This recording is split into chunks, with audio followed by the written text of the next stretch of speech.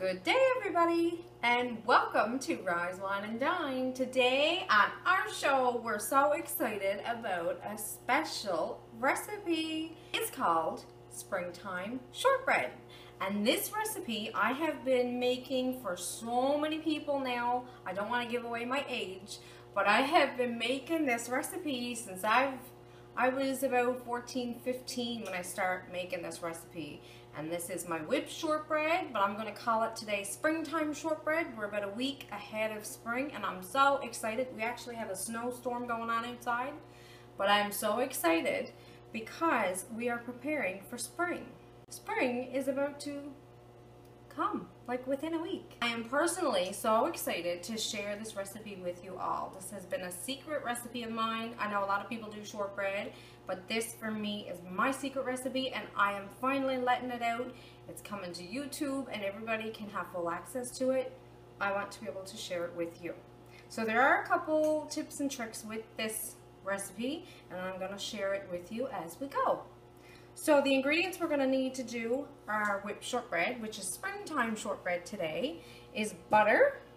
Your butter has to be at room temperature in order for it to get the right consistency and for your shortbread to turn out. So it's definitely at room temperature, and we are going to whip this until it turns white. That's the secret with the butter in this recipe. You're going to whip it that much because you want it to become really white. You want that really, really creamy texture, and that's how you're going to get this amazing shortbread. Everybody for the past so many years, quite a while, have been always saying to me, I love your shortbread. What is the trick with this shortbread? And I wouldn't reveal it until today. So count your lucky stars, you're getting my recipe. So we're gonna whip the butter until it turns white. That's the first tip and trick in this recipe. Then we're gonna use vanilla. And then we're gonna use icing sugar. These are both icing sugar. We're going to use cornstarch, flour, and nonpareils. So I'm going to start to cream my butter, and when it's done perfectly towards the end, we're going to come back and show you the different color and how it looks and what we're looking for, what you're going to look for at the end of creaming the butter.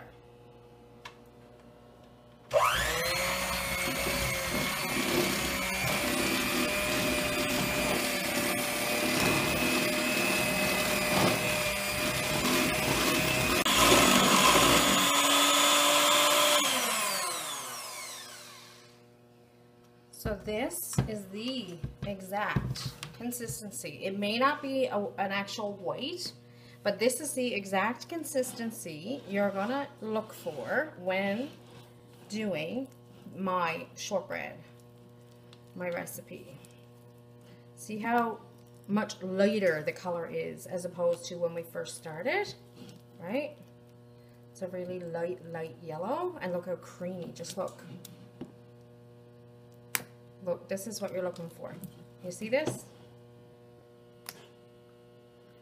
This is the gear. So at this point right now, we have our butter all creamed very well. It's very, such a smooth consistency, right? We can see this, okay? So right now, we're going to put in our vanilla. You can just stir this in by hand, that's fine. You can go back to your beater and incorporate it with your beater if you want, that's fine. But you can also do it by hand. You see it's getting blended there, right? And scraping down your bowl 3 or 4 times as you cream your butter is a really good idea, because you want to make sure you're getting every bit of the butter. It's just being neat and particular and making sure you're getting all ingredients well combined anyways. Just very smart thing to do, in my opinion. We're just going to place this to the side. And right now we're going to put all of our dry ingredients into another bowl, another large bowl. And then once we get all the dry ingredients in there, in this bowl, we're going to just whisk the dry ingredients all together to get them all very well combined. Then we're going to take our dry ingredients slowly and put them over into our butter mixture. So right now we'll take our flour, and we'll just dump in our flour, our cornstarch, icing sugar. All of our icing sugar. So at this point, we're going to take all of our dry ingredients and we're just going to whisk them together to make sure we get them all very well blended. This is another one of my tricks to do my shortbread. Mix all your dry ingredients really well.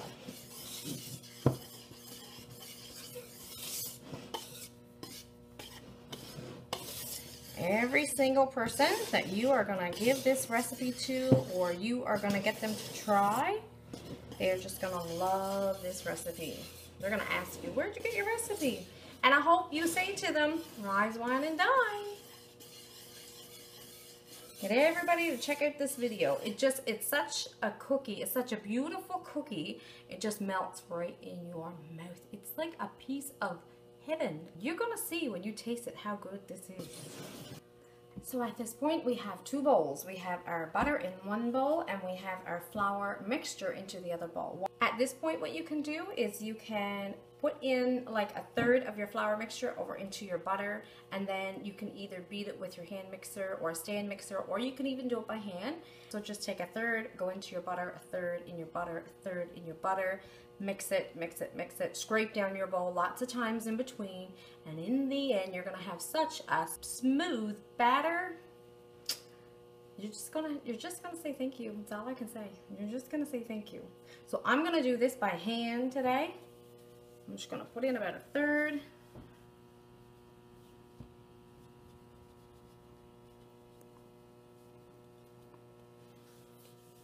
So we'll set our flour aside.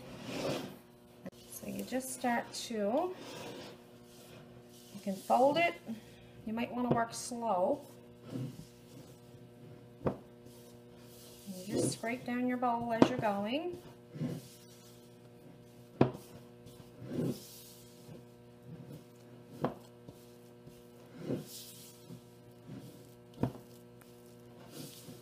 How creamy this still is. Look at this. You see this? You have to see it to appreciate it. You have to taste it to appreciate it. Seriously.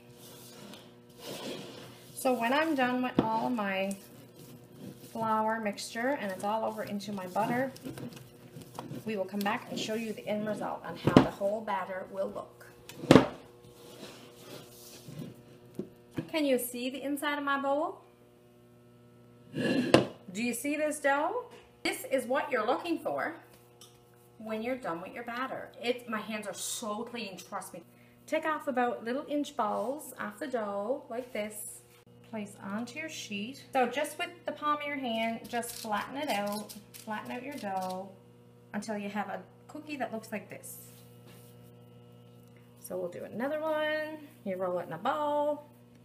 Get a nice ball. And you just pat it out. Try to go in a circular motion too as you're patting it out. It's two.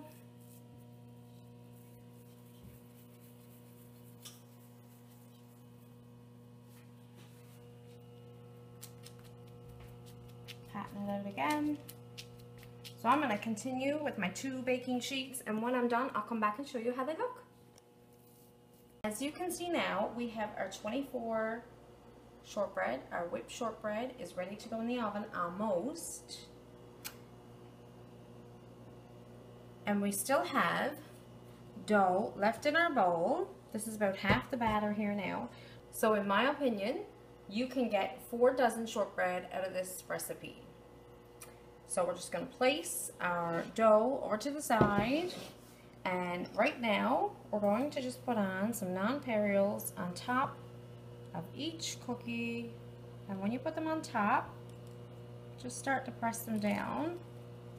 So the ones that fall off you can just pick up with a little bit of grease on your finger like so, and put them back on to your cookies. That's if you don't want to lose any of your little candies. See that? I'm going to continue putting on my non-perils, and I will come back when I'm done and show you how they look.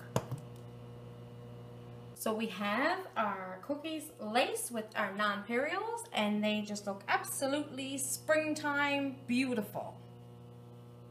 They're so scrumptious looking already.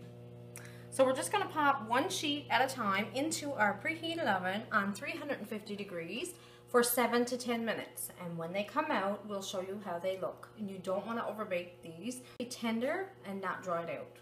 So when we have our cookies come out of the oven, we'll come back and show you how they look. Another one of our tricks here doing this recipe today for whipped shortbread, which is also known as springtime shortbread. Take the grease from your hands after you roll each ball and you pat it out with the palm of your hand. Take your forefinger or your middle finger, whatever, and just go down in your nonpareils, and you'll attach them on, obviously. And instead of having extra wastage all over your parchment sheet, just pat it right on onto your cookie. You're here, you're supposed to have a little bit of fun doing this, and fun you shall have. That's right. Aren't they just the cutest? And when we have them all out of the oven, we will come back and show you how they look. My whipped shortbread, springtime shortbread, is out of the oven, and they are just phenomenal. So I put them in there on a preheated oven, 350 degrees for 7 minutes. And the bottoms of mine turned out just like this. This is heaven. Any child, any teenager, any middle-aged person, any senior person, anybody is just going to love these cookies. That's my opinion, because they just melt in your mouth. Just gonna break it in half, and voila. So I like to bake them for 7 minutes on 350 degrees, and when you pop them in your mouth, they just melt. Look, it just broke. You chew it. As you're chewing, just melts. And especially with just 5 ingredients, this could be a sweet cookie for anybody. Absolutely yummy.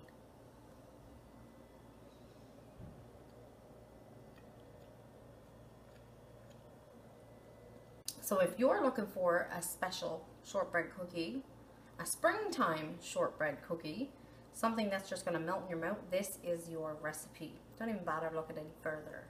It is awesome. The colors are so cute. So anyway, we hope you and your family will check out this recipe, give it a go, and tell me in the comments below if you liked the recipe. And the recipe will turn out like this if you do the steps like I just showed you.